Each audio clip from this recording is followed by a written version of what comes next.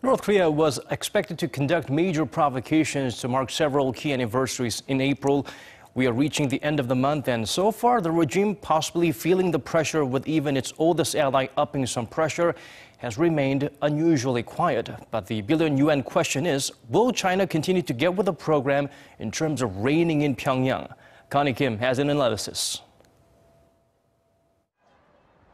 China has shown a tougher stance on North Korea for its nuclear weapons and missiles following the summit earlier this month between Presidents Trump and Xi.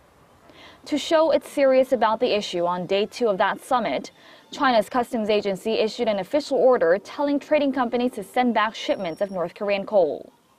This month has seen intense scrutiny of the North, which celebrated its late founder Kim Il-sung's birthday and the anniversary of the founding of its army, possible occasions for it to carry out provocations. China's foreign ministry warned North Korea not to take actions that raise tensions on the Korean peninsula, and Beijing's state media threatened that oil supplies to the north could be cut, a brutal blow for Pyongyang, which relies heavily on China for oil. So far, pressure from China and the U.S. seems to be working. Pyongyang did not end up launching missiles or testing a nuclear device on those dates. The Chinese have a lot more room, I think, than they let on. They could go after North Korean money in Chinese banks, for example.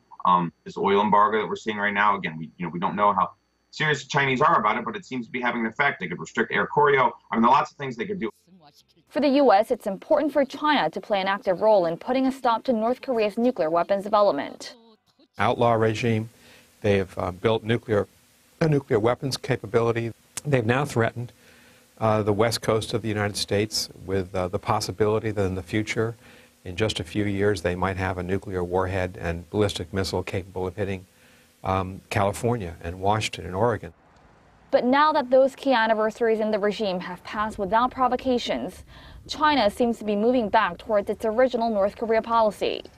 Air China is resuming flights between Beijing and Pyongyang next month after a 3-week suspension, and an editorial by China's state-run Global Times floated the idea of offering carrots to North Korea, claiming sticks alone might not stop the North's nuclear and missile threats. Connie Kim, Arirang News.